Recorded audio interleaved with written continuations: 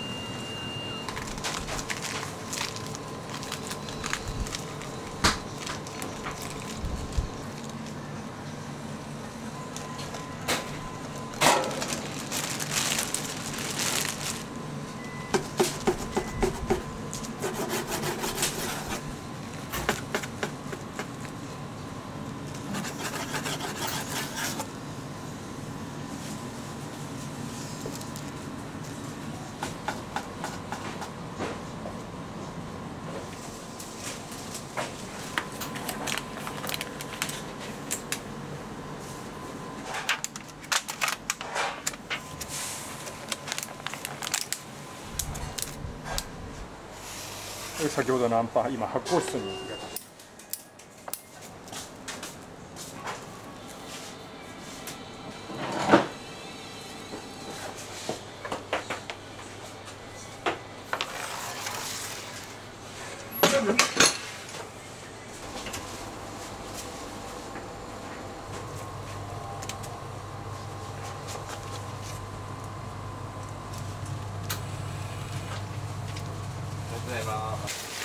今左右場所を入れ替えて火が均等に当たるようにやってます。これを何回か繰り返して焼き上がる感じです。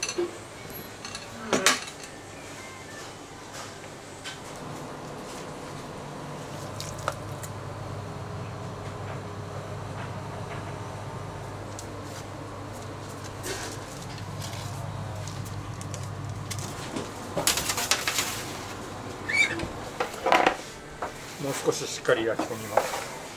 今までは扉を閉めて焼いてたんですけど、今度は開けて。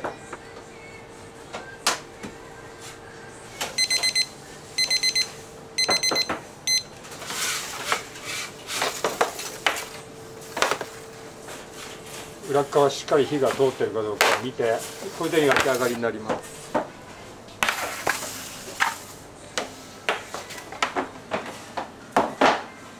結構色がついてるんですけど、しっかり焼き込まないとこの白玉を使った生地っていうのはどうしても生っぽくなってしまう。これが特徴ですね、白玉。うちで一番人気の白玉を使った塩パンなんですけど。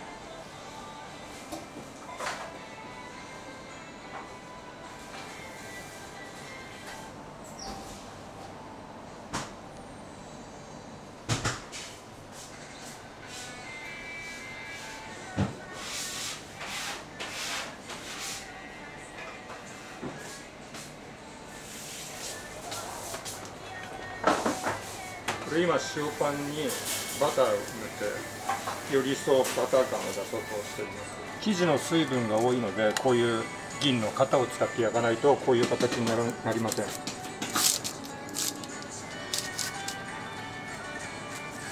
いちゃって取れないですね。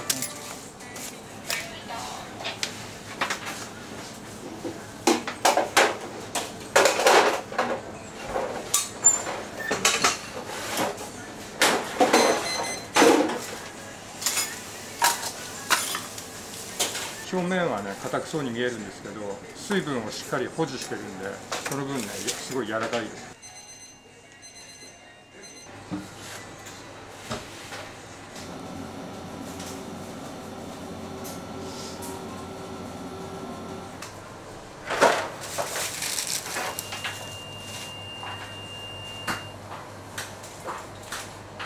こちらはカンパリットっていう、このソーセージを巻き込む商品でして、ライ麦を使った生地で仕込んでます。先ほどの白玉を使った生地とはまた違う生地で、ちょっと茶色い。これ粒マスタードを塗ってフライドオニオン結構多めにのせて、またソーセージを包んでいく感じになります。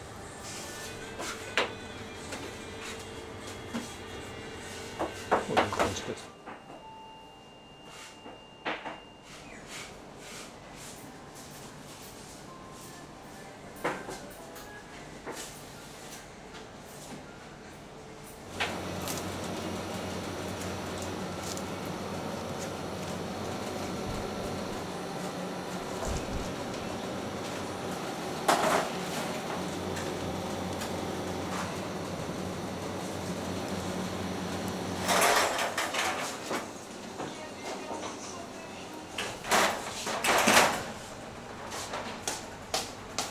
ちらはブリオッシュの生地で、卵とかバターがいっぱい入った生地で大変リッチな生地になってます。それと対照的にこっちでやってるフランスパンは最低限の粉と水と塩と種だけで仕込んでるんで、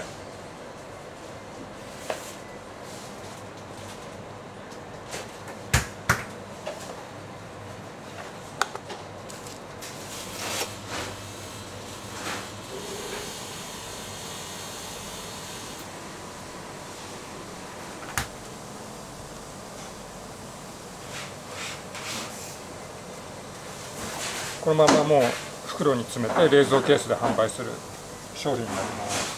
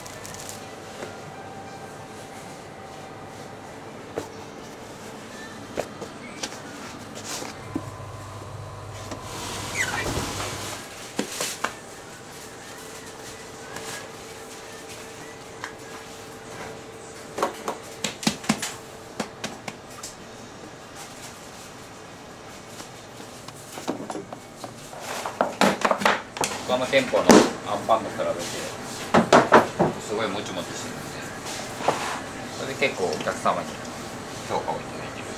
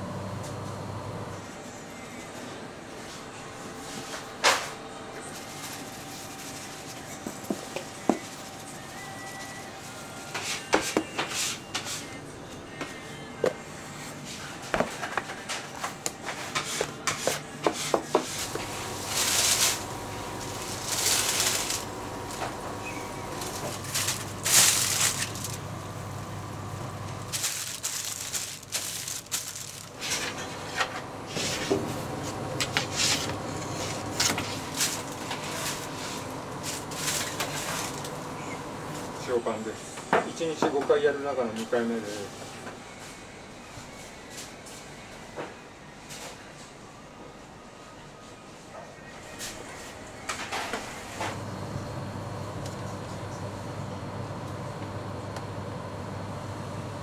ラムイチジクとクリームチーズと